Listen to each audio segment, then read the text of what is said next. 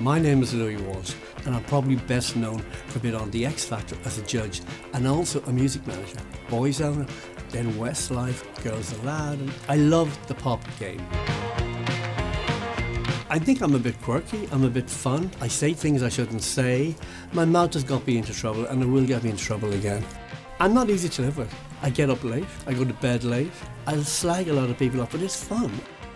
Celebrities have massive egos. I hope I get on with them because I have an opinion too.